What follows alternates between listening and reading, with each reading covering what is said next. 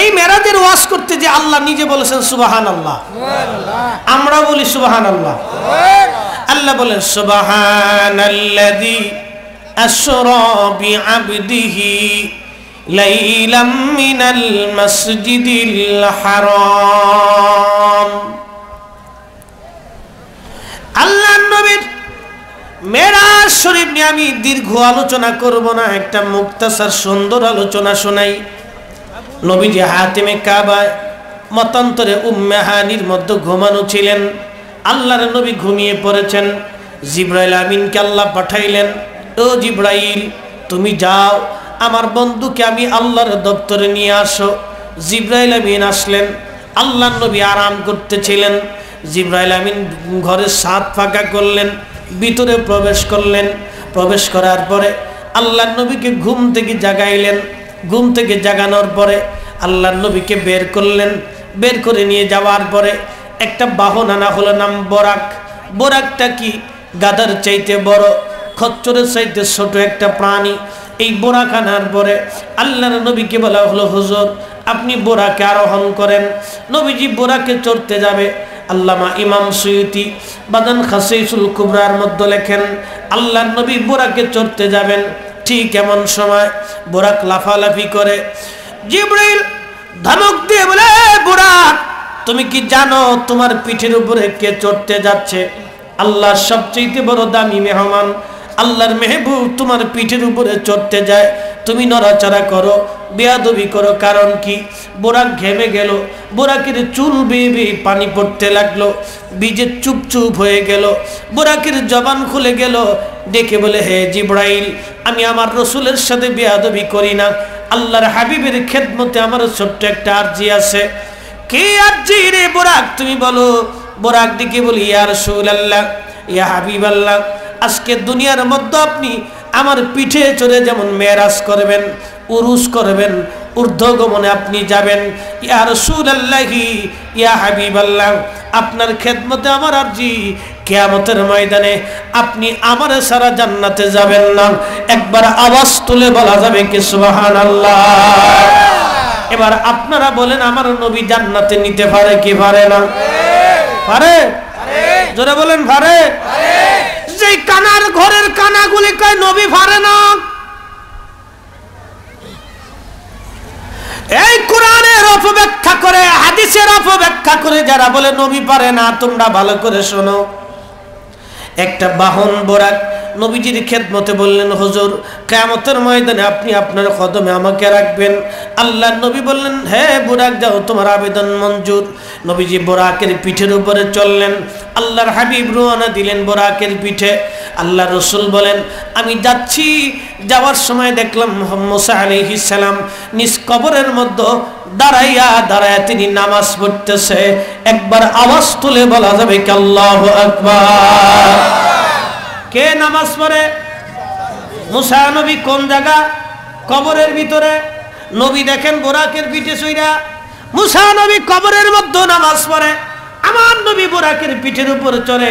এই হাদিস থেকে দুইটা মাসালা আছে। যেই কানার ঘরের কানা কয় নবী দেখে না, নবীর ক্ষমতা নাই। ও কানার ঘরের কানা, মেরাজ তুমি বিশ্বাস না করা পর্যন্ত তুমি মুসলমান হতে পারবা না। কথা বলেন না কেন? কেউ যদি বলে আমি মেরাজ মানি না, আল্লাহর কসম, খোদার কসম, ও মুসলমান না, ও মুসলমান হতে পারে নাই। মেরাজ বিশ্বাস না করা পর্যন্ত সে মুসলমান হবে না। আল্লাহর নবী রাসূল পাক বলেন, আমি বোরাকের পিঠে চড়ে দেখলাম মুসা নবী কবরের মধ্যে দাঁড়ায় দাঁড়ায় নামাজ পড়ে। একবারে জোরে বলা যাবে কি আল্লাহু আকবার? আমি দেখলাম মারারতু বি মুসা ওয়া ইউসাল্লি ফি কবরিহি। মুসা হযরতে ইমাম মুসলিমের সহিহ সনদের হাদিস, বাজান রে সুনানে বাইহাকি, সুনানে কুবরার হাদিস। আল্লাহর নবী বলতেছেন, আমি দেখলাম মুসা নবী দাঁড়ায় দাঁড়ায় নামাজ পড়তেছে। মুসা নবী ইন্তেকাল করেছেন 2000 বছর আগে। আমার নবী বুরাকের পিঠে চড়ে দেখে 2000 বছর পরে আল্লাহর নবী মুসা কালিমুল্লাহ কবরের মধ্যে নামাজ পড়ে। এবার আপনি বলেন মুসা নবী কবরের মধ্যে জিন্দা আছে না নাই? জোরে বলেন আছে না নাই? আমরা সুন্নিরা যখন এই কথা বলি তখন আব্দুল ওয়াহাব নজদির ফাসাদা গোলাম যারা আব্দুল ওয়াহাব নজদির 5টা গোলাম যারা তাদের শরীরের মধ্যে চুলকানি লাগে, তাদের আকীদা নবী মরে গেছেন, মরার পরে আর কি আছেন? এই কানার বাচ্চা, হাদিস যদি না বুঝিস আমাদের কাছে এসে বস, নবীর হাদিসগুলি বুঝাই দিয়ে যাব। মেরাজ যদি না বুঝিস আমাদের কাছে এসে বসো। মুসলমানের ঈমান নিয়ে সিনেমিনি চলবে না, কথা বলেন ঠিক না বেঠিক? এই মুসলমান, মুসলমানের ঈমান নিয়ে সিনেমিনি চলবে না। শাহজালালের রক্তের বদলে ইসলাম, শাহপরানের ইসলাম, সিফা সালান নাসিরউদ্দিনের সেই রক্ত ঝরানো ইসলাম, খান জাহান আলীর দেওয়া ইসলাম, আউলিয়া کرامদের দেওয়া ইসলাম, তারা যেইভাবে দিন শিক্ষা দিয়েছে আমাদেরকে সেইভাবেই দিন মেনে চলতে হবে। হঠাৎ করে এসে একজন এসে মশলা বাতলাই দিল আর আমরা বিশ্বাস করে দিই। আল্লাহর নবী বলে কি আর মৌলবী বলে কি? এই আমার দিকে তাকাবেন, হাদিসগুলি ভালো করে বুঝে যাবেন। মারার তো বিমুসা, আল্লাহর নবী বলেন আমি মুসার নবীরে দেখলাম। মুসা আলাইহিস সালাম কবরের মধ্যে ইউসাল্লি ফি কবরিহি, সে কবরের মধ্যে নামাজ আদায় করতেছে। আল্লাহর নবী মেরাজের রাত্রে বুরাকের পিঠের উপরে চড়া। আপনারা এবার বলেন নবীর মেরাজ কি স্বপ্ন হইছিল না সশরীরে? কথা কন না কেন?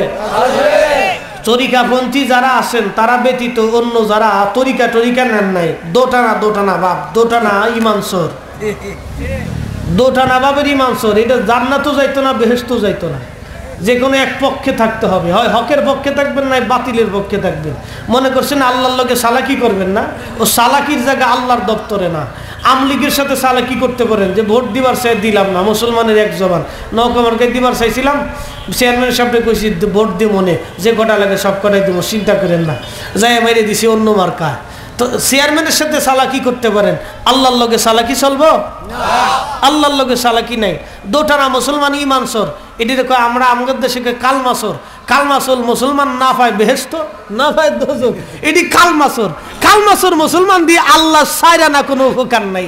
হয় আহলে সুন্নাত ওয়াল জামাতের কাতারে আসতে হবে, আর নয় আব্দুল ওয়াহাব নজদির 5টা গোলাম হতে হবে। কথা বলেন না কেন? যদি হয় সুন্নি হবেন আর না হয় বাতিল হবেন। সুন্নি হইতে হলে আল্লাহর নবী সাহাবে کرام যেই আকীদায় ছিলেন সেই আকীদায় থাকতে হবে। নবী যখন মেরাজের ওয়াজ করে তখন আল্লাহর নবী বলেন মারারতু বিমুসা ওয়া ইউসাল্লি ফি কবরিহি, আমি মুসা নবীরে দেখলাম কবরের মধ্যে সে দাঁড়ায় দাঁড়ায় নামাজ পড়ে। আল্লাহর নবী সাহাবে کرام তো বললেন না হুজুর মুসা নবী মারা গেছে 2000 বছর আগে, এটা আমার কবরের ভিতরে কেমনে নামাজ পড়ে? আমরা সাহাবীরা এই কথা মানি না, কোন সাহাবী এই কথা বলেন নাই। নবী বলছেন এটাই দলিল, রাসূল বলছেন এটাই দলিল, নবী বলেছেন সাহাবীরা বিশ্বাস করেছেন। আমাদের নবী বলেছেন মুসা নবী জিন্দা কবরের ভিতরে, আমরাও বিনা দলিলে বিশ্বাস করে নিলাম আমাদের নবী রওজা শরীফের ভিতরে জিন্দা আছে। কথা বলেন ঠিক না বেঠিক? আপনাদের কুষ্টিয়া আবার এক ভার্সিটির মাল আছে,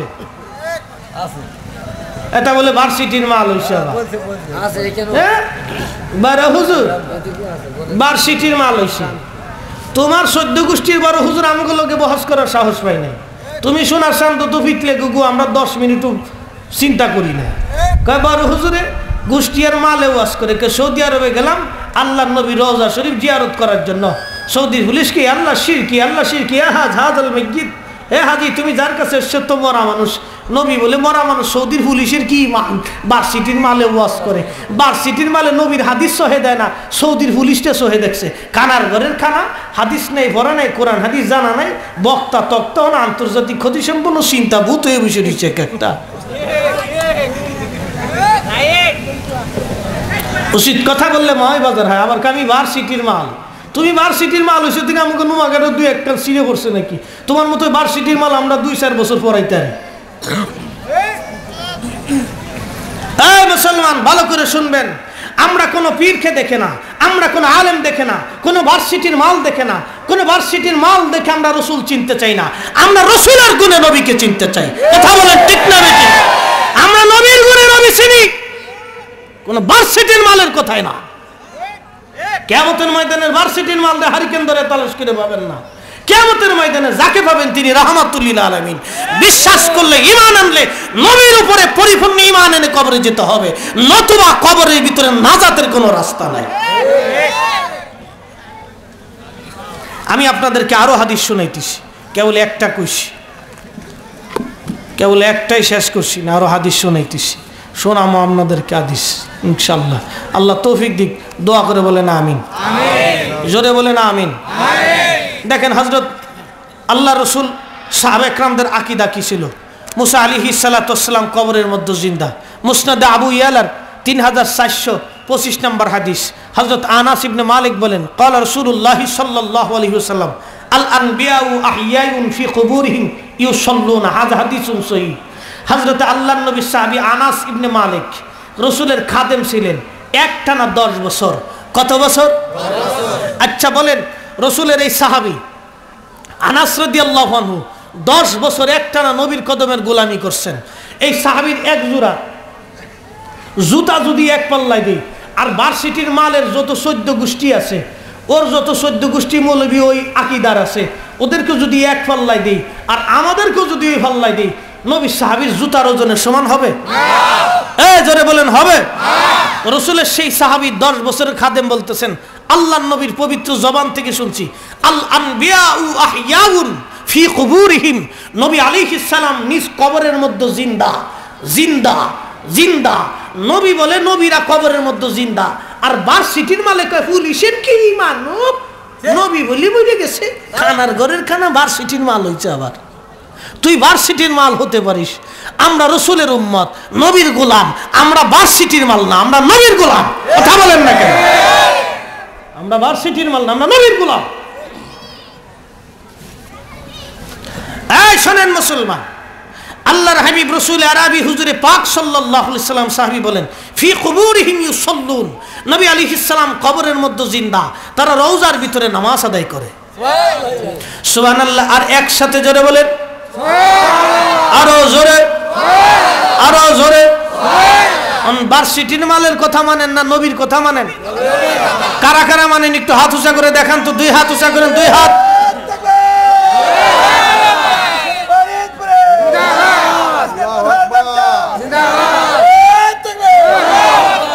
আমরা কোনো ভার্সিটির মাল দেখে নবী চিনবো না, আমরা নবীর কথায় নবী চিনবো। কথা বলেন ঠিক না?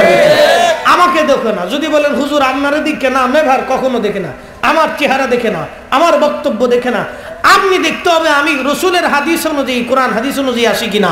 যদি রসুলের থিওরি ও সাহাবায়ে কেরামের থিওরি অনুযায়ী থাকি তাহলে মানবেন, আর নলে 1 সেকেন্ডের জন্য মানার কোনো প্রয়োজন নাই, কখনোই না। আমি কেবল আপনাদের সামনে 2টা হাদিস তেলাওয়াত করছি, আরো হাদিস বলতেছি। বলবো? বলবো? আরো জোরে বলেন তো আল্লাহু আকবার। দেখেন আমি আরেকটা হাদিস বলতেছি, সুনানে দারিমির হাদিস। সব কয়টা কিতাব আমার কাছে আছে, আমার ঘরে 37টা হাদিসের কিতাব আনছে এই পর্যন্ত, আরো অনেকগুলি বাকি আছে, প্রায় 20-25টা বাদ আছে, ইনশাল্লাহ আনবো। 37টা হাদিসের কিতাবের ভিতরে 2টা হাদিস, 3টা হাদিসের কিতাবের বর্ণনা দিই। একটা হাদিসের কিতাবের নাম মুসান্নিফ ইবনে আবি শাইবা, 39,000 হাদিস আছে, 39,100 হাদিস। আর একটা হাদিসের কিতাবের নাম আছে জামিউল আহাদিস, ইমাম সুয়ুতির লেখা, তাকরার 59,000 হাদিস। আর একটা হাদিসের কিতাব আছে মুসনাদ ইমাম আহমদ ইবনে হাম্বলের মুসনাদ ইমাম আহমদ হাদিস। এই হাদিসের কিতাবে 26,000-এর উপরে হাদিস আছে। 3টে কিতাবের ভিতরে 1,19,000 হাদিস আছে, বাদ বাকি 34টা কিতাবের কথা হনো কইছি না। হাদিস 3টে কইটা টাহি মাছের মতো ভাল পাইতেছো না? হ্যাঁ, টাহি মাছের মতো ভাল পারো, ও টাকি মাছের মতো ভাল ফাললে চলবে না। মুসলমানকে সঠিক রাস্তা দেখাইতে হবে। কথা বলেন ঠিক না বেঠিক? বাবা আপনি যদি নামাজ না পড়েন, তওবা করলে আল্লাহ মাফ করে দিবে। আপনি বেনামাজি হয়ে কবরে গেছেন, সন্তান কান্দে, প্রতিবেশী কান্দে, কোনো না কোনো ইবাদতে আমলে 2-4টা থাবুর সবর খাইয়া হয়তো জান্নাতে যাওয়ার সুযোগ আছে। কিন্তু আপনি যদি বেঈমান হয়ে কবরে চলে যান, তাহলে আর দ্বিতীয়বার ঈমান আনার কোনো রাস্তা নাই। কথা বলেন ঠিক না বেঠিক? বেঈমান হয়ে কবরে গেলে ঈমান আর আনার কোনো সুযোগ নাই, কখনোই নাই, কখনোই নাই।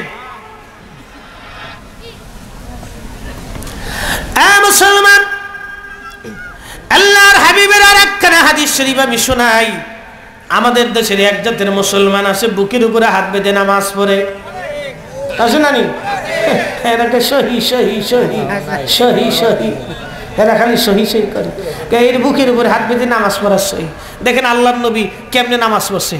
হাদ্দাসানা ওয়াকিন আন মুসা ইবনে উমাইর আন আলকামাত ইবনে ওয়াইল ইবনে হুজর আন আবিহি ক্বালা রাআইতু রাসূলুল্লাহি সাল্লাল্লাহু আলাইহি ওয়াসাল্লাম ইয়াদাউ ইয়ামিনাহু আলা শিমালি ফি সলাতি তাহতা সুররা।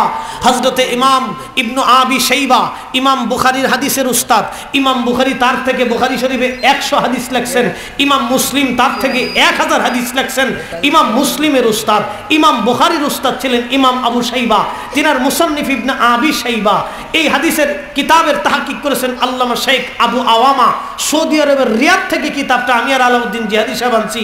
এই মুসলমান ভালো করে শোনেন, আল্লাহর নবী সাহাবী হযরত ওয়াইল ইবনে হুজর বলেন, আমার আব্বা হাদিস বর্ণনা করতেছেন, আমার রাসূল হুজুর সাল্লাল্লাহু আলাইহি সাল্লাম নামাজ পড়তেন এইভাবে ডান হাত বাম হাতের কবজির উপরে দিয়ে, তাহাতা ফি সলাতি তাহাতা সুররা, আল্লাহর নবী নাভির নিচে হাত বেঁধে দিতেন। ইমাম আবু শাইবার হাদিসের এই সনদে আজ পর্যন্ত কেউ ভুল ধরতে পারে নাই। ইমাম মুসলিম বাহলবি আদিল্লাতে হানাফিয়া এই হাদিসকে সহিহ বলছেন। ইমাম নিম্বি আসারুস সুনান এই কিতাবটা আমার কাছে আছে, এটা মিশর থেকে আনা। ইমাম মুসলিম হযরত ইমাম নিম্বি আসারুস সুনানে হাদিসটাকে সহিহ বলেছেন। হযরত আবু তাইয়্যিব মাদানী রাহিমাহুল্লাহ শারহে তিরমিজির ভিতরে হাদিসটাকে সহিহ বলছেন। হযরত ইমাম সিন্দি হযরত তাবানিউল আনোয়ারের ভিতরে হাদিসটাকে সহিহ বলছেন। মুবারকপুরীর মতো আহলে হাদিসের মতো লোক সেও তার তুহফাতুল আহওয়াজির ভিতরে হাদিসটাকে সহিহ বলেছেন। সমস্ত আইম্মে کرام হাদিসকে সহিহ বলছেন। এই হাদিসের সনদের ভিতরে কোনো গন্ডগোল নাই। আল্লাহর নবী সাহাবী বলেন, আল্লাহর নবী নামাজ পড়তেন ডান হাত বাম হাতের কবজির উপর রেখে। নবীজি নামাজের ভিতরে নাভির নিচে হাত ছেড়ে দিতেন। আওয়াজ তুলে বলা যাবে মারহাবা। না টাইনে উপরে উঠে দিছে, কয়দিন উপরে মাথার উপরে বাঁধে কিনা আল্লাহ জানে। ঠিক আছে, কিছু কিছু কয়দিন পরে কবে মাথার উপরে বাঁধে এই সইয়া দিস, হ্যাঁ মনে হইতেছে তাই। হেরা মনে করছে আমরা আর হাদিস পড়ি তো দিই না, উন্ডায় হাদিস পড়ে। কষ্ট হইতেছি না আমরা, বুঝছে জান আজকে। হেরা আবার কি ওয়াজ করে জানেননি, কই আজিদ রহমতুল্লাহ আলাইহি একসাথে কোন নাউজুবিল্লাহ কোন, এটি ইমান চোর না? জোরে বলেন ইমান চোর না? বাবা আমি বেশি দূরে যাব না। কয়েকদিন গত জুমাতে নিউজিল্যান্ডের 49 জন মানুষকে একজন খ্রিস্টান সন্ত্রাস গুলি করে মারছে। বলেন আপনাদের অন্তরে কষ্ট লাগছে কিনা? বলেন ব্যথা লাগছে কিনা? আওয়াজ তুলে বলেন ব্যথা লাগছে কিনা? যদি নিউজিল্যান্ডের 50 জন মুসলমান শহীদ হওয়াতে আপনার অন্তরে কষ্ট লাগে, যদি ফিলিস্তিনের মুসলমানকে ইসরায়েলরা গুলি করার কারণে আপনার অন্তরে কষ্ট লাগে, যদি কাশ্মীরের মুসলমানকে কষ্ট দেওয়ার কারণে গুলি করে মারার কারণে আপনার অন্তরে কষ্ট লাগে, যদি রোহিঙ্গা মুসলমানকে মারার কারণে আপনার অন্তরে কষ্ট লাগে, তো আওলাদে রাসূলদেরকে যারা জবাই দিয়েছিল তার জন্য আপনার অন্তরে কি পরিমাণে কষ্ট হতে হবে? কথা বলেন না কেন? যারা আওলাদে রাসূলের গলায় ছুরি চালিয়েছিল এদের জন্য আমরা কসমিন কেন দোয়া করতে পারি না? পারি না, পারি না। এরা কাফেরদের চাইতে নিকৃষ্ট। কথা বলেন ঠিক না বেঠিক?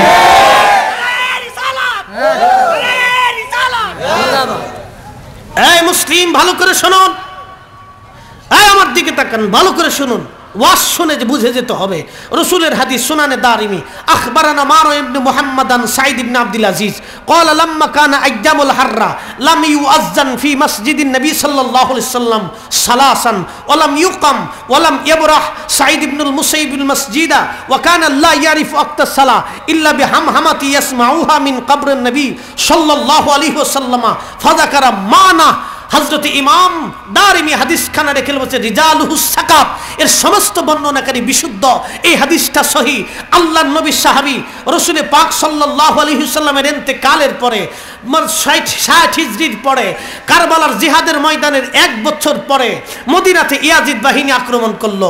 3 দিন একাধারে মসজিদে নববীতে আযান বন্ধ করেছিল, ইকামত বন্ধ করেছিল।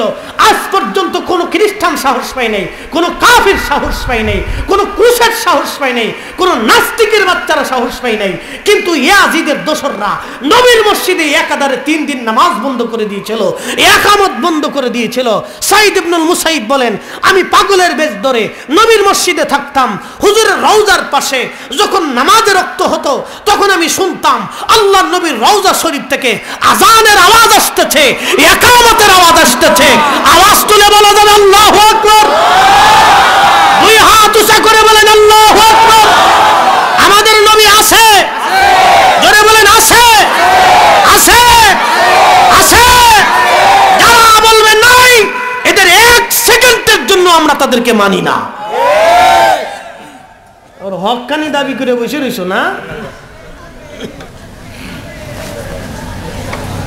3 দিন পর্যন্ত নবীর রওজা শরীফ থেকে প্রত্যেক ওয়াক্ত আজানে আওয়াজ আসছে, প্রত্যেকে একামতের আওয়াজ আসছে।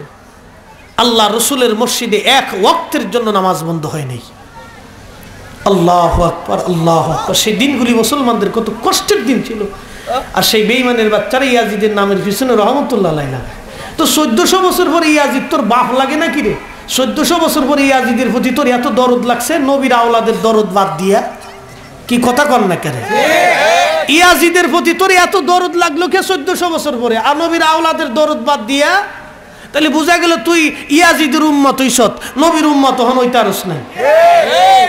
এই হক কথা যখন আমরা কই তখন কই না আত্মশীলরে বন্ধ, আত্মশীলরে বন্ধ বন্ধ।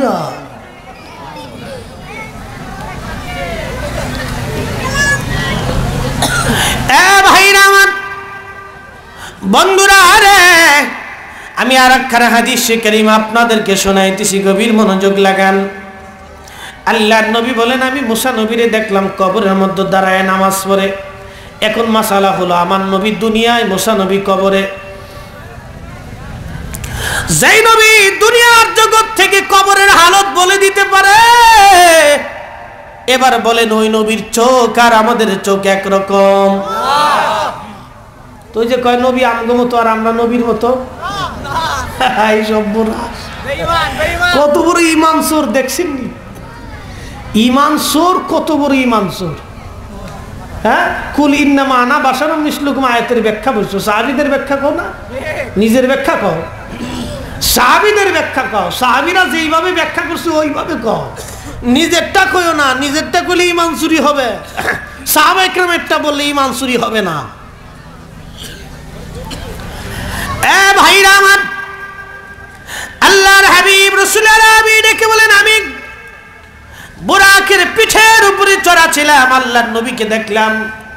নবী নিজের রওজার ভিতরে নামাজের মধ্যে দণ্ডায়মান। নবী বলেন, আমি মেরাজ করার জন্য বাইতুল মুকাদ্দাসে গেলাম। জিবরাইল আলাইহিস সালাম শাহাদাত আঙ্গুল দিয়ে একটা পাথর ফুটা করলেন। পাথরের ফুটার মধ্যে বোরাকের রশি বাঁধলেন। রশি বাঁধার পরে জিবরাইল আমিন হুজুরে পাক সাল্লাল্লাহু আলাইহি ওয়াসাল্লাম বলেন, এরপর আমি মসজিদের মধ্যে প্রবেশ করলাম।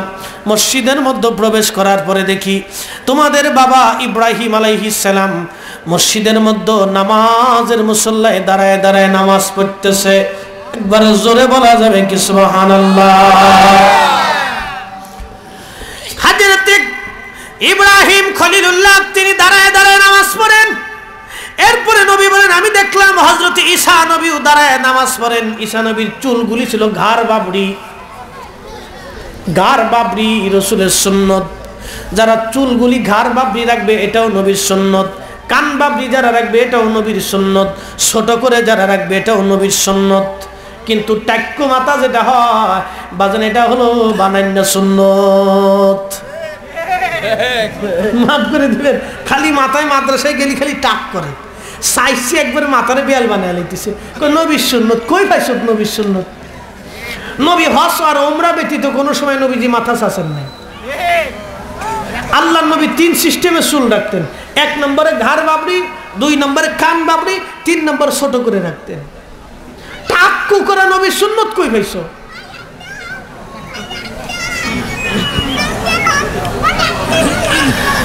ভাইরা আমার, লক্ষ্য করুন বাজান, আল্লাহর নবী বলেন, আমি দেখলাম মুসা আলাইহিস সালাম নামাজ পড়ে। মুসা নবীর চুলগুলি ছিল কুকরানো কুকরানো।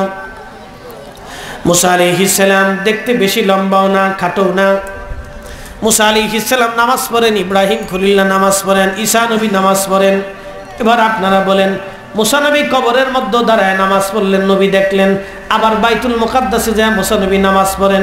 ইব্রাহিম খলিলুল্লাহ বাইতুল মামুরে, ওইখান থেকে বাইতুল মুকাদ্দাস এসে নামাজ পড়েন। ঈসা আলাইহিস সালাতু ওয়াস সালাম চতুর্থ আসমানে, ওইখান থেকে বাইতুল মুকাদ্দাস এসে নামাজ পড়েন। হযরত ঈসা নবী নামাজ পড়েন বাইতুল মুকাদ্দাসে এসে। বাজান এবার আপনারা বলেন, নবী আলাইহিস সালাতু ওয়াস সালাম গণ তাম দুনিয়া সফর করতে পারে কি পারে না? ওই হবিগঞ্জের অলিপুরের এক বক্তা উনি ওয়াজ করেন, যারা মনে করবে নবীরা রওজা শরীফ থেকে বের হয়ে অন্য কোথাও যাইতে পারে, তারা আহলে সুন্নাতুল জামাত থেকে খারিজ হয়ে যাবে। নাউজুবিল্লাহি মিন জালিক। সে মনে করে নবীদেরকে আল্লাহ কবরের মধ্যে জেলখানায় বন্দী করে রাখছে, বুঝছেন নি? কবরের মধ্যে নবীরে জেলখানায় বন্দী করে তুই আল্লাহ, নবী আর বেরোইতে পারে না। কানার করে কানা যে কত দেশে ওইছে রে ভাই, এটা বলার শেষ নাই। দেখেন আমি আপনাদেরকে হাদিস শরীফ থেকে সমাধান দিই, আমার মন গড়া কিসে কাহিনী কমো না। হাদিস থেকে সরাসরি দলিল দিলে মানবেন তো? কথা কন না কেন, মানবেন তো আপনারা? মানেন তো? আচ্ছা দেখেন একটা হাদিস বলতেছি, মাজমুজ জাওয়ায়েদের 5768 নম্বর হাদিস, মুস্তাদরিক হাকিম লিসাহিহাইনে 4169 নম্বর হাদিস। লক্ষ্য করুন, রাহত তাবরানি ফিল কবির, মুআজামুল কবিরের হাদিস ইমাম তাবরানি রাহমাতুল্লাহ আলাইহি।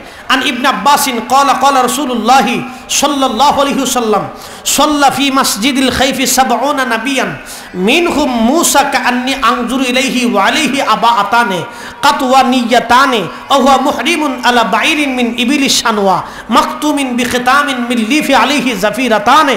রাওয়াহু তাবরানি ফিল কবির। আওয়াজ তুলে জোরে বলা যাবে মারহাবা।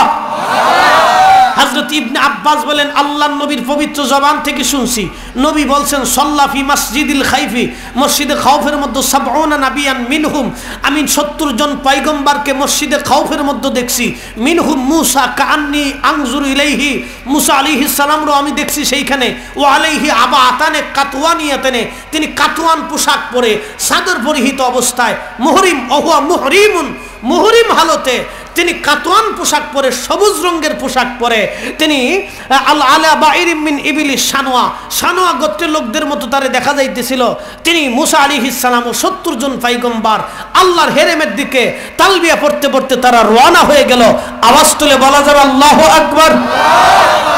তাহলে মূসা আলাইহিস সালাম সহ 70 জন পয়গম্বরকে মসজিদে খাউফের মধ্যে আল্লাহর নবী নামাজ পড়তে দেখলেন। তো নবীরা খালি কবরের ভিতরেই থাকে না কবর থেকে বের হয়? কথা কন না কেন? নবীরা কি কবরের ভিতরেই থাকে না কবর থেকে বের হয়? তো যারা বলতেছে নবীরা কবরের ভিতরেই থাকে, ওরা না জানে হাদিস, না জানে নবীর জীবন, না আছে নবীর উপরে ঈমান, ওরা খালি ওয়াজ করবে নবী বলে হেগার মতো, নবী বলে হেগার মতো, হেরা বলে নবীর মতো। তাহলে আমি কই তালি তুই কুত্তার মতো। বলে কারণ কি? কুত্তাও খায় তুইও খাস, কুত্তাও মতে তুইও মুতোস, কুত্তাও বাচ্চা দেয় তুইও বাচ্চা দিস, কুত্তাও পায়খানা করে তুই পায়খানা করস।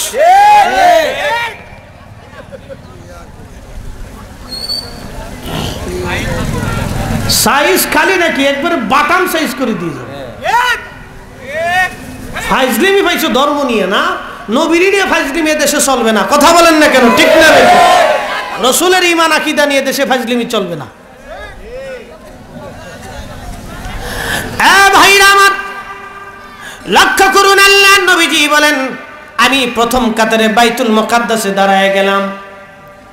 জিবরাইল আমিন বলে, হুজুর আর দেরি কেন? সব পয়গম্বর তাশরীফ এনেছেন, আপনি নামাজের মুসল্লায় যান, আপনার ইমামতিতে সব নবীরা আজকে আপনার পিছনে নামাজ পড়বে। আল্লাহর নবী সেই দিন হলেন ইমামুল মুরসালিন, আমাদের নবী সমস্ত নবীদের ইমাম। আপনারা খুশি না বেজার?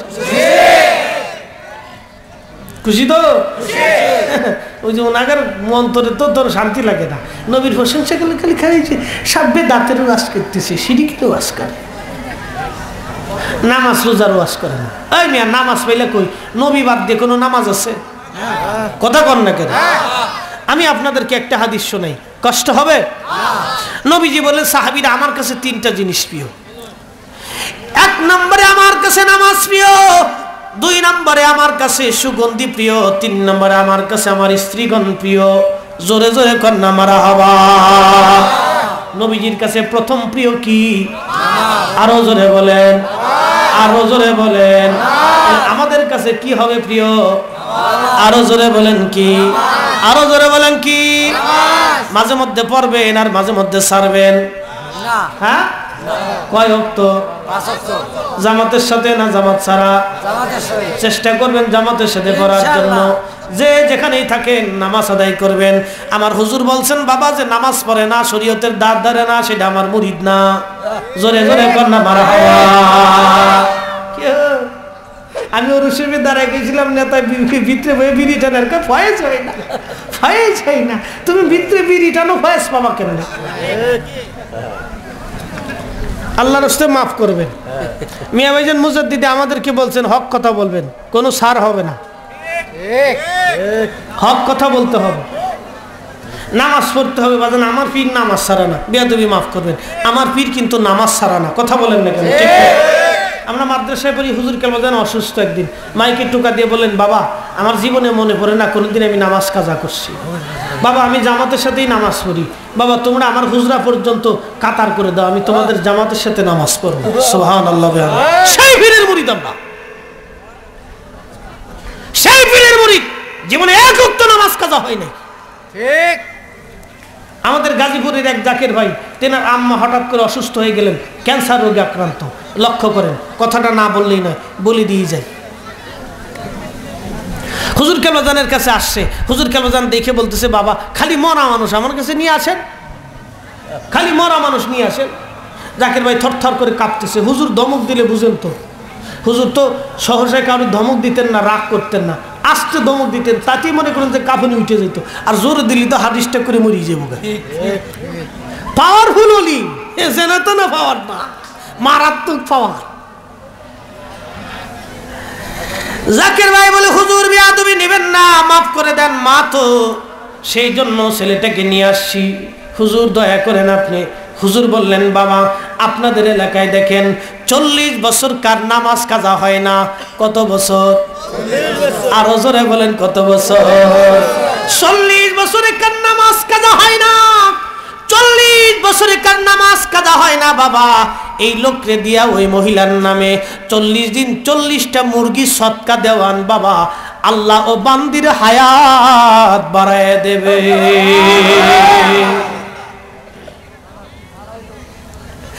40 বছর নামাজ কাজা হয় না কার? জাকের ভাইয়ের বাড়ি গাজীপুরের কালীগঞ্জ। সারা গাজীপুরের কত ইমাম, মুয়াজ্জিন, মুহাদ্দিস, আলেম, উলামা, মুসল্লি, মাতুব্বার, চেয়ারম্যান, মেম্বার, তলবে আলেম সবাইরে তালাশ করলেন। 40 বছরের নামাজের কোনো কেউ গ্যারান্টি দিতে পারলো না।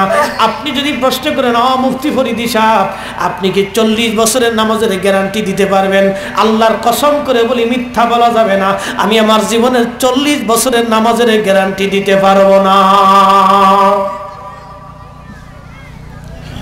হুজুর বললেন, বাবা 40 বছরে যার নামাজ কাজা হয় না, এই লোকরে দিয়া 40টা মুরগি সদকা দেওয়ান, আল্লাহর বান্দির হায়াত আল্লাহ বাড়ায় দিবে। বাজানরে আমার ওই জাকের ভাই চলে আসলেন, কয়েকদিন তালাশ করলেন, 40 বছরের নামাজি খুঁজে পাওয়া যায় না। আবার দরবারে আসলেন। দরবারে আসার পরে হুজুর কেবলাজানকে বললেন, বাবা বেয়াদবি নিবেন না, এমন এক চাকরি দিয়েছেন বাবা, সারা এলাকায় তালাশ করলাম, 40 বছরের কোনো নামাজি তালাশ করে পাই না। হুজুর কেবলাজান বললেন, বাবা আপনাদের গ্রামের পাশে একটা গ্রামে এক জাকের আছে, নাম মনু। জি হুজুর আছে। বাবা মনু মিয়া আজকে 40 বছর বাবা সে নামাজ কাজা করে না। একবার আওয়াজ তুলে বলা যাবে কি আল্লাহু আকবার? আমার পীরের কোন মুরিদের নামাজ কাজা হয় না? পীরের রাডারে খবর হয়। কত বড় মাকামের আল্লাহর ওলির কাছে গেছি, খেদমতের টাকা মুরিদের ডান পকেটে ঢুকায় না, বাম পকেটে ঢুকায়। আমার পীরের রাডারে খবর আছে, সোনার চান্দু 60 বছর পরে হলেও আমার পীর এটা 22 হিসাব নিয়ে নেবে। কথা বলেন ঠিক না বেটি?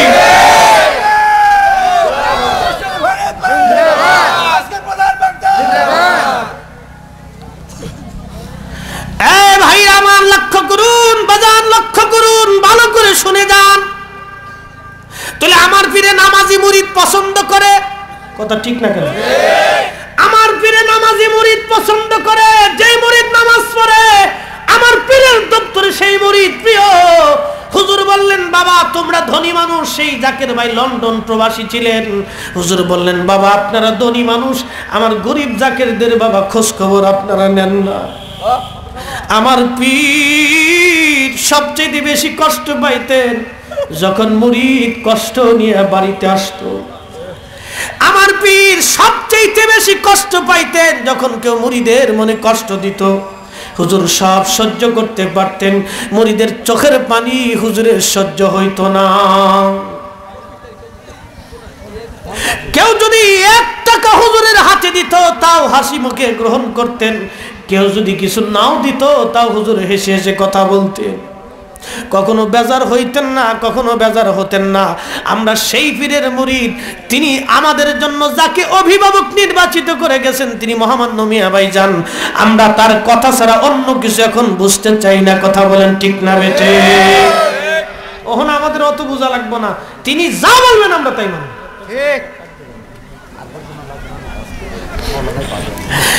মুসলমান ভলেন্টিয়ার দিয়ে 2-4 জন লোক ভিতরে বসাই দেন, আর অনেক জাকির ভাইরা ঘুরে চারপাশ দিয়ে মাহফিলে আইসে চারপাশ দিয়ে পান খাইতেছে, চা খাইতেছে, কত যে খাবার মন চাইরে ভাই। দুঃখের সাথে কথাগুলি কারে বলবো? উচিত মাহফিলে বসে আমাদের 2টা কথা শোনা।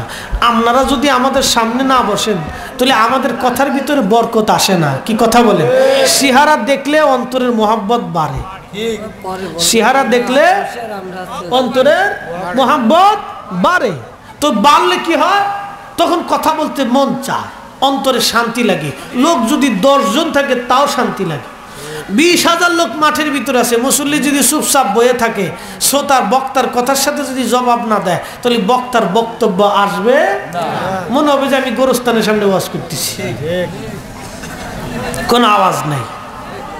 তো যাই হোক, আমি যে কথা বলতেছিলাম, হুজুর কেমন জানতে বোঝা গেল তার নামাজি মুরিদরে হুজুর পছন্দ করেন। হুজুর বললেন, বাবা আপনারা ধনী মানুষ, আমার গরিব জাকেরদের খোঁজ খবর বাবা নেন না। আমার মনু আজকে 40 বছর বাবা নামাজ কাজা করে না। জোরে বলা যাবে মারহাবা?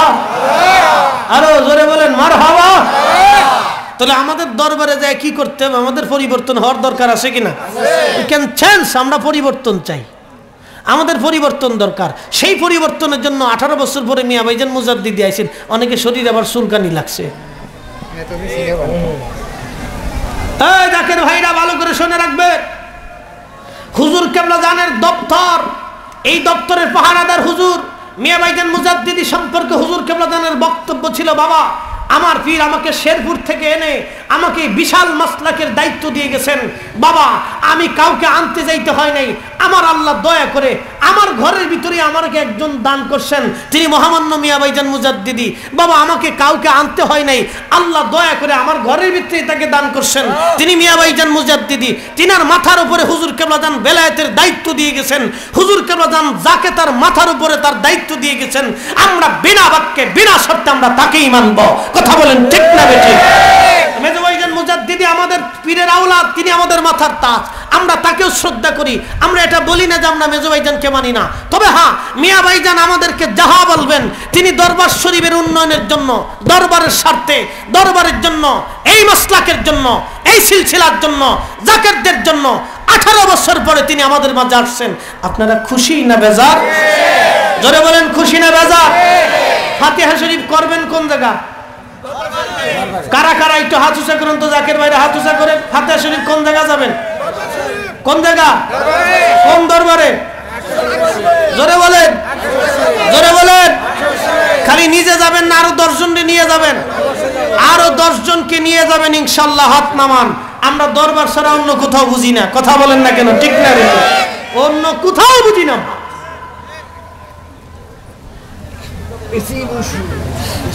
পীরের দপ্তরে বেশি বুঝলে সমস্যা আছে, বেশি বুঝছেন না তাহলে সমস্যা। ভাইরা আমার ওই জাকের ভাই চলে গেলেন গাজীপুরে। যাওয়ার পরে তিনার গ্রামের পাশের গ্রামে চলে গেলেন, ছোট্ট একটা মুদিখানার দোকান। দোকানের সামনে যে দাঁড়াইলেন, দাঁড়ানোর পরে দোকানদার বলে, ভাইজান আপনাকে চিনা চিনা, আপনাকে অপরিচিত মনে হচ্ছে, আপনি কোথার থেকে আসছেন? বলে গাজীপুর। বলে আপনি কি মনু ভাইয়ের কাছে আসছেন? বলে হ্যাঁ আমি মনুর কাছে আসছি। আপনি মনুর আপনি কিভাবে জানেন?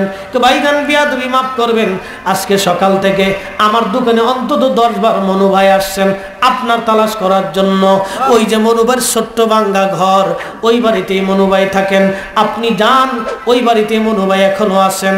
উনি দৌড়াই গেলেন মনু ভাইয়ের বাড়ি, মনু ভাইকে জড়ায় ধরলেন। একজন নিঃস্ব গরিব মানুষ, দরিদ্র মানুষ, কিন্তু অন্তরে হুজুরের এতটা মহাব্বত, হুজুরের সাথে আত্মার যোগাযোগ। কোন মুরিদরে হুজুর বেশি ভালোবাসে আমরা কেউ বলতে পারি না। কথা বলেন ঠিক না বেটে? আজকে মহামান্য মিয়া ভাইজান মুজাদ্দিদি কর্মী গ্রুপ করছেন, নেতা ফেতারা আমাদের মুনাফিক কয়। ও কানার ঘরের কানা, মুনাফিক হইলে আমরা হই নাই। আমরা যদি মুনাফিক হয় তাহলে আমাদের ইমাম মিয়া ভাইজান, তাহলে মিয়া ভাইজান হলো মুনাফিকদের ইমাম। আর মিয়া ভাইজান যদি মুনাফিক হয়, মিয়া ভাইজানের অন্তরে কষ্ট দিয়া তুই হুজুরের মুরিদ হবার চাইছস, এমন মুরিদ আট্টুসির হুজুরের বাগানে কোনো দরকার নাই। মিয়া ভাইজান মুজাদ্দিদের অন্তরে কষ্ট দিয়ে মুরিদ হবার চাইছ না?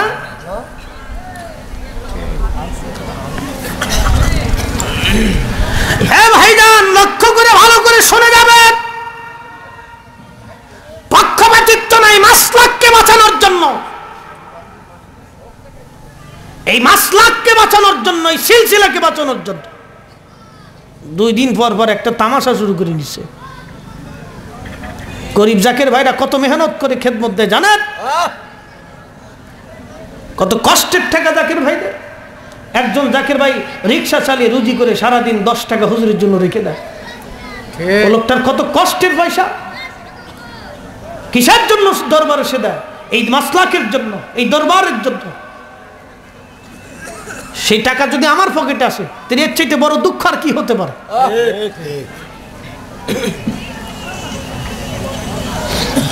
প্রিয় হাজিরিন, লক্ষ্য করেন, হুজুর কেবলা জাহান ওই জাকের ভাই চলে গেলেন। তিনি মনুভাইয়ের বাড়ি যাওয়ার পরে মনুভাইয়ের জড়িয়ে ধরলেন। মনুভাই, হুজুর আপনাকে এত ভালোবাসে। মনুভাই বলতেছে, ভাইজান বেয়াদবি নিবেন না, আপনি এক মহিলার সৎকার ব্যাপারে আসছেন, আপনি টাকা দিয়ে যান, আমি মুরগি কিনে মহিলার নামে 40 দিন সৎকা দিয়ে দিব। বলে, ভাই আমি তো আপনার সৎকার কথা বলিনি, আপনি কেমনে জানেন?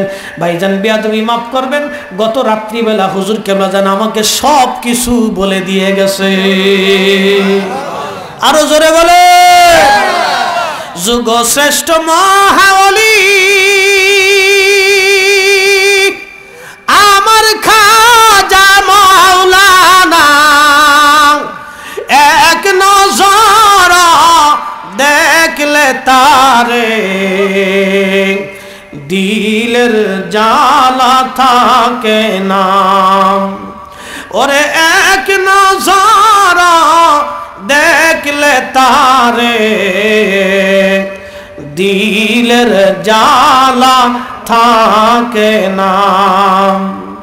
সে সাধুর প্রেম সুধারণ আসে যে জন পিপাসায়, ফয়েজ বিজলিতে তারো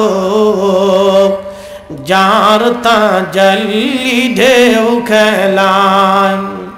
আরে ফয়েজ বিজলিতে তারো যার তা জল্লি ঢেউ খেলায়। এশকের গভীর তত্ত্ব যদি রে জানিতে চাও, প্রেমের গভীর তত্ত্ব যদি রে জানিতে চাও, কামেলের পদ তলে নেশার হইয়া যাও। কামেলের পদ তলে নেশার হইয়া যাও।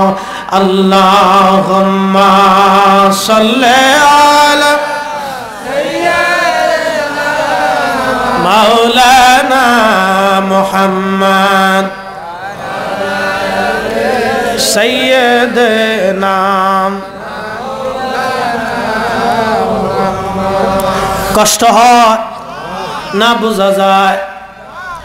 এ বন্ধুগণ আমার, লক্ষ্য করুন, আল্লাহর নবী ডেকে বলেন, আমি মসজিদের মধ্যে ঢুকলাম, নামাজ শেষ করলাম, নামাজ পড়ে বের হচ্ছি, বোরাকের উপরে চড়ব, এমন সময় একটা পাথর আমি নবীর সালাম দিল, আসসালাতু আসসালামু আলাইকা ইয়া রাসূলুল্লাহ, আসসালাতু আসসালামু আলাইকা ইয়া হাবিবাল্লাহ। যেই নবী পাথরের সঙ্গে কথা বলে, পাথরে নবীর সালাম দেয়, আর মূর্খ নিজের নবীর মতো মনে করে নবীরে নিজের মতো মনে করে।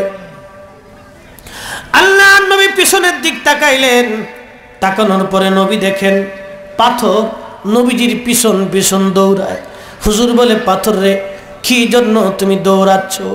পাথর বলে, হুজুর আজকে 1500 বছর ধরে আমি এই বাইতুল মুকাদ্দাসের পাশে আপনি নবীর অপেক্ষায় আমি দাঁড়াই রইছি। কি জন্য রে পাথর? পাথর বলে, ইয়া রাসূলুল্লাহ, ইয়া হাবিবাল্লাহ, আমি তাওরাত ও জবুরের মধ্যে শুনেছি আপনি এখানে আসবেন, মেরাজ হবে আপনার, ঊর্ধ্বগমন করবেন, আপনি বুরাকের পিঠের উপরে আপনি চড়বেন। নবীজি আমি আপনার খেদমতে এখানে দাঁড়ায় আছি। ইয়া রাসূলুল্লাহি, ইয়া হাবিবাল্লাহ, নবী গো আপনার পবিত্র কদম মোবারক আমার পিঠের উপরে রেখে আপনি বোরাকের পিঠের উপরে চড়েন।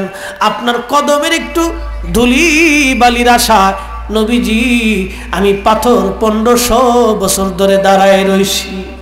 বনের যত পশু গণ ভক্তি করতই দুই চরণ, ঠিক না বেঠে? বনের যত পশু গণ ভক্তি করতই দুই চরণ, মেঘমালা ছায়া দিত গায় গো নবীজি আপনাকে দেখিবার মনে চায়। বলেন, আপনাকে দেখিবার মনে চায় গো নবীজি কোন সাধনে পাইব তোমার। আল্লাহ নবীজি দেখে বলে, পাথর কি চাও তুমি? বলে, হুজুর আপনার কদম মোবারক আমার পিঠের উপরে রেখে আপনি বোরাকে চড়েন। আল্লাহ নবীজি কদম মোবারক যখন রাখবেন, আল্লাহ ডেকে বলে, পাথর তুলার মতো নরম হয়ে যাও, আমার বন্ধুর যাতে কোনো কষ্ট না হয়। পাথর নরম হয়ে গেল। আল্লাহর নবী কদম রাখলেন, পায়ের সাপটা পাথরের মধ্যে বসে গেল। নবীজি বোরাকে চললেন। চড়ার পরে পাথর কান্না করে, বলে, হুজুর আমার আর একটা আবদার আছে। বলে, পাথরে আবার কি চাও বলো? ইয়া রাসূলুল্লাহ আপনার কদমের সাপ আমার পিঠের মধ্যে লেগে গেছে গো নবী, আমি চাই না দুনিয়ার কোনো পায়ের আঘাত আমার শরীরের মধ্যে লেগে আপনি নবীর কদমের ছায়ের অবমাননা হোক। ইয়া রাসূলুল্লাহ আমি চাই না আপনার কদমের অবমাননা হোক, নবীজি আপনি দয়া করে একটু দোয়া করে দেন, আল্লাহ যাতে আমাকে শূন্যের উপরে বাসায় দেয়। বাজান রে, আল্লাহ নবী দোয়া করলেন, আল্লাহ তুমি পাথরকে শূন্যের উপরে তুলে দাও। পাথর শূন্যের উপরে উঠে গেল। বাবাজি লক্ষ্য করুন, সেই পাথর এখনো শূন্যের উপরে তোলা আছে। একবার আওয়াজ তুলে বলা যাবে আল্লাহু আকবার। খুঁটি নাই, কিন্তু পাথর শূন্যের উপরে অটোমেটিক দাঁড়ানো। এ মুসলিম, নবীজির মুজিজা যদি বলতে থাকি রাতের পর রাত চলে যাবে, দিনের পর দিন চলে যাবে, নবীর মুজিজা বাবা শেষ হবে না। আল্লাহ নবী বরাকে চললেন, আসমানের দিকে রওনা করলেন। আসমান কি আমাদের শ্বশুর বাড়ির কাছে না মামু বাড়ির কাছে? বাজান আসমানের দূরত্ব কত? 13 লক্ষ পৃথিবী এক জায়গায় করলে যত বড় হয়, একটা সূর্য হলো বাবা তত বড়। ও বন্ধু গভীর মনোযোগ লাগান, 200 কোটি সূর্যকে এক জায়গায় করলে যত বড় হয়, একটা ব্ল্যাক হোল হলো বাবা তত বড়। একটা একটা করে ব্ল্যাক হোল দি 10,000 কোটি ব্ল্যাক হোলের মতো নক্ষত্র দিয়ে আল্লাহ একটা মিল করে সাজাইছে, যেটার নাম ছায়াপথ। ছায়াপথের পরে আর একটা জগৎ আছে নাম গ্যালাক্সি। এই গ্যালাক্সির ভিতরেও বাবা 10,000 কোটি নক্ষত্র দিয়ে সাজানো। গ্যালাক্সি আর ছায়াপথের মতো মহাশূন্যের ভিতরে কমপক্ষে হলো 10,000 কোটি মহা বিশ্ব আল্লাহ রচনা করে রাখছেন। এই মহাবিশ্বের পরে হলো মহাশূন্য, মহাশূন্যের পরে হলো প্রথম আসমান। আমার নবীজি বোরাকের পিঠে চড়ে প্রথম আসমানে রওয়া দিলেন। কানার ঘরের কানা কয় নবী বলে, হের মতো নবী যদি তোর মতোই হয় তাহলে তুই একবার বোরাকের পিঠে চড়ে আসমান জগতে যা, দেখি কোনোদিন পারস কিনা। কথা কন না করে, ঠিক না? দেশে কানার ঘরের কানার জন্মের শেষ নেই, জন্য লালন একটা গান গেছিল, দুঃখের সাথে কইতেছি, এসব দেখি কানার হাট বাজার।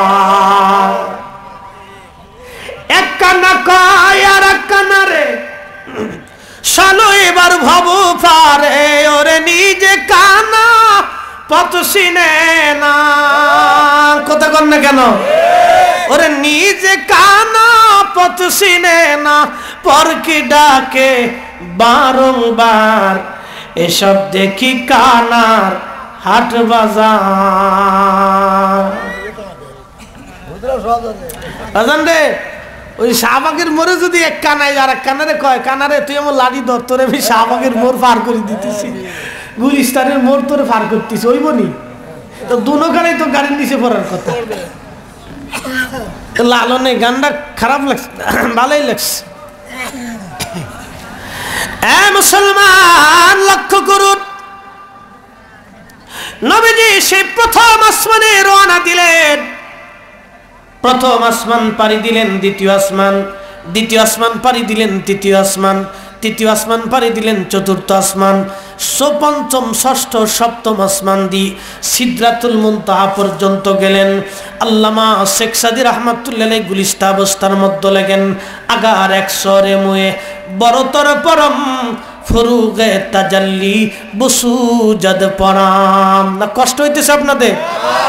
কষ্ট হলে সারিয়ে দেবো ইনশাল্লাহ, অসুবিধা নেই। 9:30টায় দর্শি, 11টা তো বাইজে গেছে, 1.5 ঘন্টা হয়ে গেছে, অসুবিধা নেই। সারা রাত্র আছেন তো? কারা কারা নাই হাত উঁচা করেন। হ্যাঁ ঠিক আছে, এই তো কাজ হয়ে গেছে। সালাকি করে আজকে ফেস লাগিয়ে দিলাম। যা মুসলমান, এলাকার নাম কি বলিস? কেষ্টপুর। হ্যাঁ, আমার এলাকায় কেষ্টপুর আছে। খারাপ না, কেষ্ট মানে কি বুঝতেছি না। কেষ্টপুর আসলে নাম হলো কৃষ্ণপুর। কৃষ্ণপুর থেকে কেষ্টপুর হয়ে গেছে। কেটা আবার কৃষ্ণ মিষ্ণ কয়ের সময় নাই, কেষ্ট কেষ্ট মানে এলাইছে আর কি। নাম যদি থাকে আব্দুল আলিম, কালিম, অনেকে ছোট করে কয় আলু কেমন আছো, আলিম রেখে আলু কেমন আছো, এ নাম ব্যঙ্গ করা যাবে না। এটা আব্দুল আলিম আল্লাহর নাম। আল্লাহর কিছু নাম আছে যেগুলো নিয়ে পরিপূর্ণ মতো বলতে হয়। আলিমরে বলতে হবে আব্দুল আলিম, আব্দুল গফুর, আব্দুল সত্তার, আব্দুর রহমান, আব্দুল গফার, আব্দুল মালিক, আব্দুর রহমান। এই নামের সাথে আব্দু যোগ দিতে হবে, কারণ আল্লাহর নাম রহমান, আল্লাহর নাম গফুর, আল্লাহর যতগুলি 99টা নাম আছে এই নামের সাথে আব্দুল শব্দ লাগাই দিতে হবে। আব্দুর রাজ্জাক। অনেকে কে রে রাজ্জাক কেমন আছো, এগুলো বলা যাবে না। নাম ভালো মতো বলতে, হে আব্দুর রাজ্জাক কেমন আছো, কারণ আব্দুর রাজ্জাক তো আল্লাহর নাম। রাজ্জাক কার নাম? রিজিক দেনেওয়ালা কে? কথা কর না কেন? আল্লাহ না? তো আল্লাহর নাম তো রাজ্জাক, তো রাজ্জাক কে কোন কে? আব্দুর রাজ্জাক বলতে হইব। রাজাকার কইলে তো মুশকিলই, পুলিশে ধরে নিয়ে যাবো। যাই হোক, একসাথে বলেন তো আল্লাহু আকবার। হ্যাঁ ঠিক আছে। আল্লাহর নবী বুরাকের পিঠে চড়ে সপ্তম আসমানে যখন সিদরাতুল মুনতাহায় গেলেন, দেখেন সিদরাতুল মুনতাহা যাওয়ার পরে আল্লাহর নবী রসুলে পাক জিবরাইল আলাইহিস সালাম দাঁড়িয়ে গেলেন। আল্লাহর নবীর জন্য একটা বাহন আসলো, নাম রফরফ।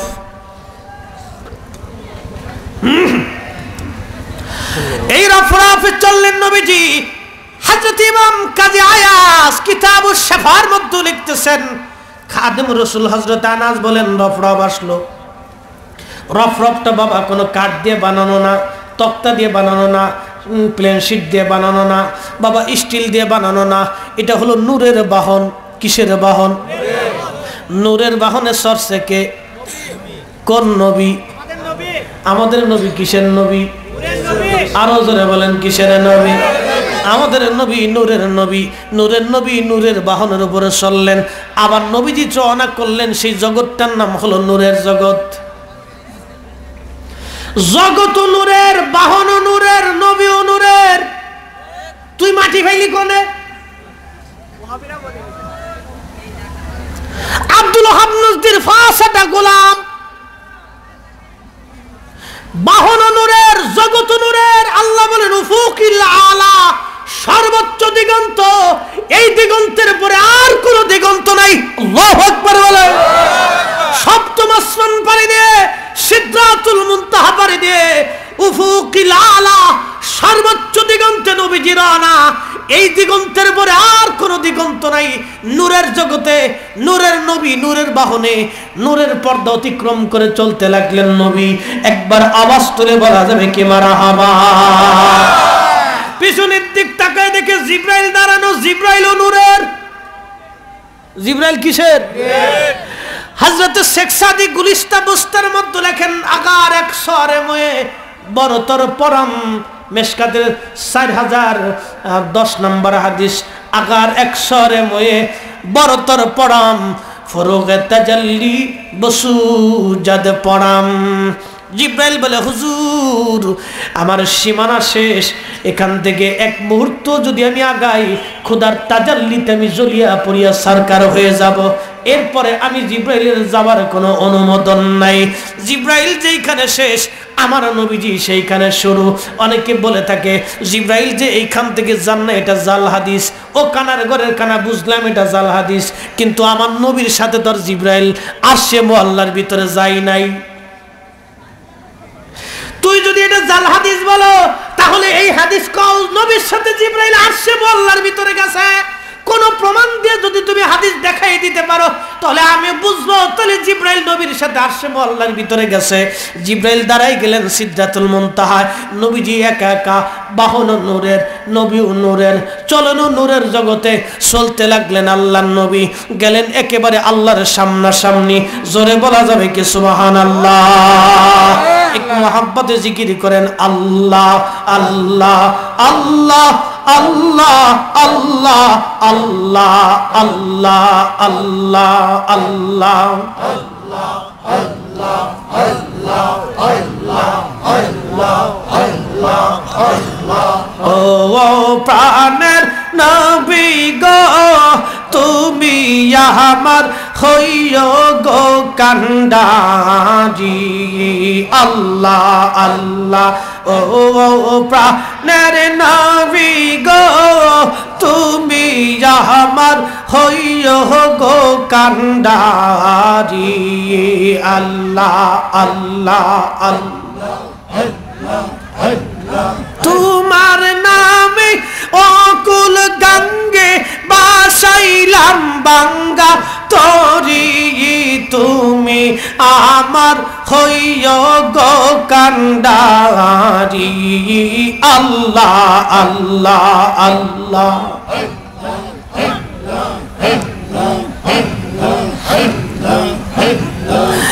লা ইলাহা ইল্লাল্লাহু মুহাম্মাদুর রাসূলুল্লাহ সাল্লাল্লাহু আলাইহি ওয়াসাল্লাম। একবার জোরে বলেন তো আল্লাহু আকবার। আমার নবী বলেন আমি উফুকিল আলা, সর্বোচ্চ দিগন্তে খোদার সামনাসামনি চলে গেলাম। ফাকাদ কাবা কাউসাইনি আও আদনা, আমারও আল্লাহর সামনাসামনি একটা ধনুক পরিমাণ মাত্র ফাঁকা জায়গা ছিল। সুবহানাল্লাহ জোরে না বাজ্যা কবে কি পরিমাণ? একটা ধনুক পরিমাণ ফাঁকা জায়গা ছিল। আমি আল্লাহর সামনাসামনি। দেখেন আমার আল্লাহর সামনাসামনি নবীজি দাঁড়ায় রইছে। আমার আল্লাহর নবী দুই চোখ দিয়া দেখতেছে, চামড়ার চোখ।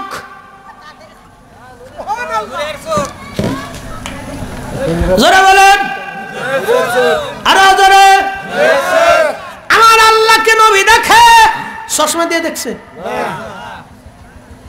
তো কানার ঘরে খানা ওয়াজ করে নবীর মতো। ওর সোহেজ দি পাওয়ার কমে গেলি আমার মতো চশমা লাগাইছে। তো তোর এত পাওয়ার আছে, তুই চশমা ছাড়া তুই ওই চোখ দিয়ে দেখ আল্লাহরে ফাঁস নে তালাশ করি। ছাগল কোথাকার। আল্লাহ রসুলের সাহাবীকে বলেন আন ইবনে আব্বাসিন ক্বালা রাআ মুহাম্মাদান সাল্লাল্লাহু আলাইহি ওয়াসাল্লাম রাব্বাহু আজ্জা ওয়া জাল্লা মাররাতাইনি, মাররাতা বিবাসারিহি ওয়া মাররাতা বিফুয়াদিহি। উমদাতুল কারি তবরানির 12564 নম্বর হাদিস। আল্লামা ইমাম বুখারীর ব্যাখ্যা করেছেন আল্লামা ইমাম বদরুদ্দিন আইনি হানাফির উমদাতুল কারির 19 খণ্ডের 199 নম্বর পৃষ্ঠার হাদিস। হযরত ইমাম নুরউদ্দিন হাইসিমির মাজমুজ জাওয়ায়েদের প্রথম খণ্ডের হাদিস। মুসনাদ আহমদের 2580 নম্বর হাদিস। হযরত ইবনে আব্বাস বলেন আল্লাহর নবী আল্লাহকে দুইবার দেখেছেন, একবার দেখেছেন আল্লাহর নবী অন্তরের চোখ দিয়া, আবার আল্লাহর নবী দেখেছেন আল্লাহর হাবিব আল্লাহকে দেখেছেন এই কপালের দুই চোখ দিয়া। একবার আওয়াজ তুলে বলা যাবে কি মারহাবা। যেই নবী কপালের চোখ দিয়ে আল্লাহকে দেখে সেই নবীর চোখ আর আমাদের চোখ একরকম না বাজার। এরপরে দেখেন আরো বাড়াইতেছি, মেশকাতের 725 নম্বর হাদিস, মেশকাতের 725 নম্বর হাদিস। ওয়ান আব্দুর রহমান ইবনে আয়েশিন قال قال رسول الله صلى الله عليه وسلم رأيت ربي عز وجل في حسن سورة قال فبما يختصم الملأ الأعلى قلت أنت أعلم قال فوضع كفه بين كتفي فوجدت ببردها بين صدعي فعلمت ما في السماوات والأرض وتلا وكذلك نوري إبراهيم ملكوت السماوات والأرض وليكون من الموقنين رواه الدارمي। আওয়াজ তুলে জোরে বলা যাবে কি মারহাবা।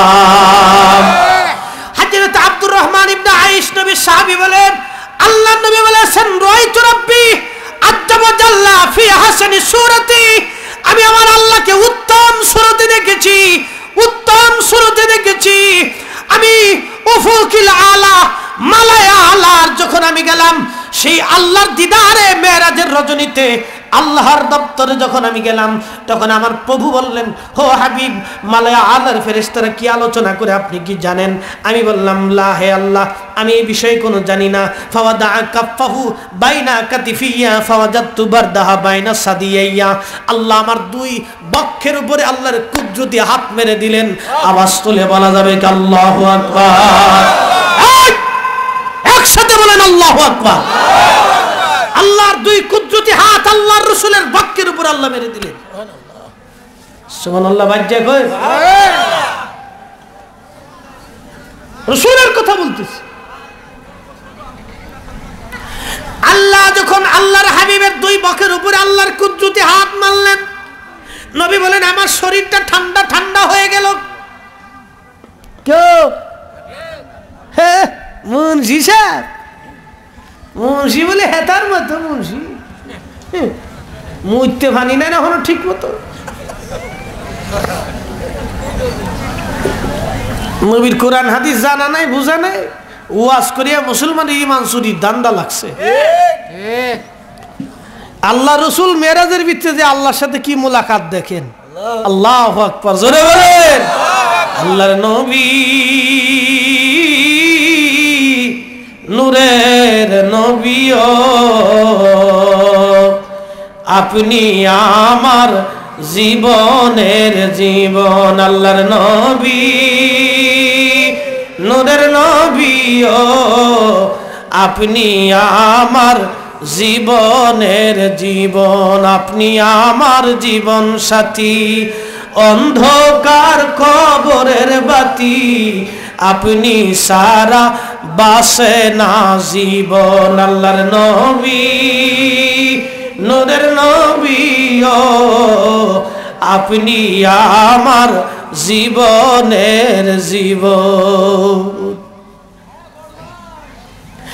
আল্লাহ নবী বলেন ফাআলিমতু মা ফিস সামাওয়াতি ওয়াল আরদ, আল্লাহ যখন আমার দুই কাঁধের উপরে হাত মারলেন, বুকের উপরে, ফাআলিমতু মা ফিস সামাওয়াতি ওয়াল আরদ, আসমান জমিনের ভিতরে যা কিছু আছে আমার কলবের ভিতরে আল্লাহ জমা করে দিলেন। সুবহানাল্লাহ। আরো জোরে বলেন আসমান জমিনের ভিতরে যা কিছু আছে, যত ইলম আছে, আল্লাহ আমি নবীর কলবের ভিতরে আল্লাহ আমার জমা করে দিলেন, আমি সব জানলাম। আল্লাহ নবী দলিল হিসেবে উপস্থাপন করলেন। এরপরে আল্লাহ নবী কোরআন শরীফ তেলাওয়াত করে বললেন সাহাবীরা তোমরা কি সে আয়াত পড়ো নাই? ওয়া কাদালিকা নুরিয়া ইব্রাহিম মালাকুতাস সামাওয়াতি ওয়াল আরদি ওয়ালিয়াকুনা মিনাল মুকিনিন। ইব্রাহিম আলাইহিস সালাতু ওয়াস সালাম কে আল্লাহ আসমান জমিনের আল্লাহর মালাকুতের আল্লাহর সৃষ্টির অনুপরমাণু সব দেখাইছিলেন। এই আয়াতের তাফসীরে মাজহারি থেকে আমি একটা ঘটনা বলি। আল্লামা কাজী সানাউল্লাহ ফানিপতি রাহমাতুল্লাহি আলাইহি তাফসীরে মাজহারি শরীফের মধ্যে লেখেন, এই আয়াতে কারিমা নাজিল করার পরে আল্লাহর নবী বলেন, হো আমার সাহাবীরা শোনো, ইব্রাহিম আলাইহিস সালাম একদিন আল্লাহকে ডাক দিয়ে বলে, আল্লাহ আমি তোমার মালাকুতের সব দেখতে চাই। আল্লাহ বলেন ঠিক আছে দেখবা। হযরত ইব্রাহিমকে আমার আল্লাহ একটা পাথরের উপর দাঁড়া করাই দিলেন। ইব্রাহিম আলাইহিস সালাম পাথরের উপর দাঁড়া করাই দেওয়ার পরে আল্লাহ ইব্রাহিমের চোখের পর্দা সরাই দিলেন, কলবের পর্দা আল্লাহ সরাই দিলেন। ইব্রাহিম আলাইহিস সালাম तमाम সৃষ্টির সব কিছু ইব্রাহিম দেখতে লাগলেন। ইব্রাহিম দেখলেন মাশরিকে দুইজন জেনা করতেছে, এক মহিলার পুরুষ। ইব্রাহিম বলে, আল্লাহ ওই দুইজন যে জেনা করতেছে ওই দুইজনকে তুমি পাথর বানায় দাও। সঙ্গে সঙ্গে দুইজন পাথর হয়ে গেল। শিমালের ভিতরে দেখে দুইজন জেনা করতেছে, একজন পুরুষ আর একজন মহিলা। ইব্রাহিম বলে, আল্লাহ এদেরকে তুমি পাথর বানায় দাও। ওই দুইজন পাথর হয়ে গেল। জুনুবের ভিতরে দুইজন জেনা করে, খুদার খলিল ইব্রাহিম বলে, আল্লাহ ওই যে দুইজন জেনা করতেছে এদেরকেও তুমি পাথর বানায় দাও। আল্লাহ ডাক দেখে, ইব্রাহিম থামো, এইভাবে যদি তুমি বদদুয়া করো আমার বান্দারা সব ধ্বংস হয়ে যাবে। ইব্রাহিম তোমার বদদুয়া করার জন্য দুনিয়াতে পাঠাই নাই, আর তোমার এই মালাকুতের সব তোমাকে বদদুয়ার জন্য দেখাইতেছি না। ইব্রাহিম ইব্রাহিম এইভাবে যদি বদদুয়া করো तमाम বান্দাগুলি ধ্বংস হয়ে যাবে। আমার বান্দাদেরকে তওবা করার সুযোগ বানায়া দাও। আওয়াজ তুলে ধরে বলা যাবে কি আল্লাহু আকবার। আরে বাজান রে, বান্দা যদি তওবা করে আল্লাহর দপ্তরে, একটা সন্তান যদি মা বাবার সাথে বেঈমানি করে, মা বাবার সাথে দুর্ব্যবহার করে, ওই ছেলেটা মায়ের পায়ের মধ্যে জড়ায় ধরে বলে, ও মা আমি ভুল করছি, মা তুমি আমার মাফ করিয়া দাও। মার চোখের পানি বের হয়ে আসে, বলে সন্তান রে যা, তুই কি আর ভুল করছিস, আমি মা তোরে মাফ করে দিলাম। মা যেমন খুশি হয়ে চোখের পানি ফেলে ফেলে কান্দে। আল্লাহর বান্দা যখন তওবা করে আল্লাহর দিকে রুজু হয়, আমার আল্লাহ ওইভাবে খুশি হইয়া আমার বান্দাকে তার কোলের ভিতরে টেনে নিয়ে যায়। আল্লাহ বান্দার জীবনের গুনাহ মাফ করে দেয়। আজকে থেকে তওবা করে যাব। আল্লাহ আট্টুশির হুজুরের কাছে গেছি, জীবনে আর কোনোদিন মানুষ ঠকাবো না। আল্লাহ তোমার ওলির দপ্তরে গেছি, জীবনে আর নামাজ ছাড়বো না। আল্লাহ তোমার ওলির দপ্তরে গেছি, আর কোনোদিন তোমার ওলির কথাগুলি আমরা বলবো না। বলে ভাইজান কারণ কি? এই হাদিস সম্পর্কে মোল্লা আলী কারি মেরকাতের মধ্যে কি লেখেন, রাহু মালিক ইবনে ইউখামিরা আন মুআয ইবনে জাবালিন কামা ফি মুসনাদ আহমদ ওয়া হুয়া ইসনাদুজ জাইয়্যিদ। মোল্লা আলী কারি মেরকাতের মধ্যে লেখেন, মুসনাদ আহমদের যে সনদে হাদিস কেন আছে এটা উত্তম সনদ, ইসনাদুজ জাইয়্যিদ, এটা বড় মজবুত সহিহ হাদিস। সরি কোন মারহাবা। আমরা বলে সহিহ হাদিস পারি না, খালি জাল হাদিসের ওয়াজ করি বলে, এর লেগে সহিহ হাদিস কইলাম। আমরা খালি জাল হাদিসের ওয়াজ করি, বুঝেন না? আট্টুশি হুজুরা খালি জাল হাদিসের ওয়াজ করে। জাল হাদিস কই না আল হাদিস কই, আমার কাছে বইলেতেন বুঝতে জাল কই না আল কই। আল্লাহ আল্লাহ, এদেরকে বুঝাবো কেমনে ভাই? বড় দুঃখের সাথে বলতেছি। কষ্ট হচ্ছে আপনাদের? হ্যাঁ, অনেকের বেশি লম্বা টাইম বসে আছেন, কষ্ট মষ্ট হতেই পারে, বিরাট কষ্ট। এটা বসে থাকতে থাকতে অসুবিধা ফিল হয়। আমি লম্বা কথা বাড়াবো না, বেশি কথা বাড়াইলে অনেক ওয়াজ হয়ে যাবে। নবীজি আল্লাহকে দুইবার দেখেছেন। মুসনাদে মাজমাউজ জাবায়েদের 2249 নম্বর হাদিসের ভিতরেও হযরত ইবনে আব্বাসের হাদিস আছে, রা রাব্বাহু মাররাতাইনি মাররাতান বিবাসারি ও মাররাতান বিফুয়াদিহি, রাহু তাবরানি ফিল আওসাত রিজালুহু রিজালুস সহিহ। ইমাম হাইসেমি হাদিসটাকে সহি বলেছেন, এমনকি জামহুরের সমস্ত আইম্মায়ে কেরাম হাদিসকে সহি বলেছেন, ইবনে হিব্বান সহি বলেছেন, কুফির উলামায়ে কেরাম, কুফার আলেমরা সহি বলছেন। তো আল্লাহর নবী আল্লাহকে দুইবার দেখছেন, একবার কপালের চোখ দিয়ে দেখছেন, আরেকবার অন্তরের চোখ দিয়ে দেখছেন। এবার যেই নবী আল্লাহকে দেখেন, এবার আপনারা বলেন যেই নবী আল্লাহরে দেখতে পারেন, আর সেই নবী কত বড় নবী। মুসা নবী আল্লাহরে বলছিলেন, হে আল্লাহ আমি তোমারে দেখবো। আল্লাহ বলছিলেন, লাং তরানি মুসা, তুমি আমারে দেখতে পারবা না মুসা, সেই চোখের পাওয়ার তোমার নাই। কিন্তু আমার নবী দুনিয়াতেও দেখছেন, আরশে আজিমে যায়ও দেখছেন। সুবহানাল্লাহ, কে আসতে হবে? তো বাবা সেই নবীর উম্মত হয়ে আপনারা খুশি না বেজার? তাহলে সেই নবীরে বিশ্বাস করতে হলে নবীর সর্বগুণে নবীকে মানতে হবে, এক গুণে মানলে হবে না, ঠিক না বেঠে? সর্বগুণে নবীরে মানতে হবে। আমি যতগুলি হাদিস আপনাদেরকে বলছি, কোনো ভার্সিটির মাল দেখে আমরা নবী চিনবার চাই না, আমরা নবী চিনবার চাই আল্লাহর নবীর কথায়, আল্লাহর কথায়, ঠিক না? সাহাবায়ে কেরামের বিশ্বাসে। এখন সাহাবায়ে কেরামের সামনে তো হাদিসগুলো নবী বলছেন, তো কোনো সাহাবী তো কয় নাই হুজুর আপনি আল্লাহরে কেমনে দেন, আপনার সোহের মতো আমগো চোখ, আমরা দেখি না আপনি দেখেন কেমনে? এ কথা কি সাহাবীরা কইছে? সাহাবীরা কর নাই। সাহাবীরা বিনা বাক্যে বিনা দলিলে আল্লাহর নবীর কথাগুলি বিশ্বাস করে নিয়েছেন। আমরাও সাহাবীদের মতো বিনা বাক্যে বিনা দলিলে আল্লাহর কথাগুলি মেনে নিলাম। এই জন্য আল্লাহ বলছিলেন, আমি মুনাফিকদেরকে বললাম তোমরা আমার নবীর সাহাবীদের মতো ঈমান আনো। মুনাফিকরা বলল কামা আমানান নাস ক্বালু আনুমিনু কামা আমানাস সুফাহা, আমরা কি নির্বোধ আর বোকাদের মতো ঈমান আনবো? আল্লাহ বলেন, হে হাবিব শুনুন, আলা ইন্নাহুম হুমুস সুফাহা, যারা আপনি নবী সাহাবীদেরকে নির্বোধ আর বোকা বলতেছে, মনে রাখবেন ওরাই বোকা। এই তোমরা শোনো, আমগর আত্মশীর মুরিদানদেরকে, তরিকতপন্থীদেরকে তোমরা যারা বোকা বলো, তাহলে শুনে রাখো তোমরা বোকা, আমরা বোকা না। অরিজিনাল বোকা হলে তোমরাই বোকা। আমরা বোকা না, তোমরা বোকা। আমরা রাসূলের হাদিস অনুযায়ী চলি, নবী আর রাসূলের সাহাবীদের আকীদা অনুযায়ী চলি। আল্লাহ আমাদের সঠিক বুঝদান করুন। আওয়াজ তুলে বলেন আমিন। যেই নবী তার শর্মের এই কপালের চোখ দিয়ে আর অন্তর দিয়ে আল্লাহরে দেখতে পান, যেই নবী আসমান জমিনের সব কিছু দেখতে পান, আজকের মাহফিল সেই নবীর নজরে আছে কিনা? বিশ্বাস হয় কার কার? একটু হাত উঁচা করে আল্লাহরে দেখান তো। নারে তাকবীর, নারে রিসালাত, নারে রিসালাত। খাদা ফরিদপুরি তরিকা নকশবন্দিয়া মুজাদ্দিদিয়া বিশ্ব জাকের মঞ্জিল আগামী মহাপবিত্র ফাতিহা শরীফ, নারে তাকবীর। এসেছেন যত নবী সকলের ইমাম, সালাম নবী তোমায় হাজার সালাম, ইয়া নবী সালাম আলাইকা।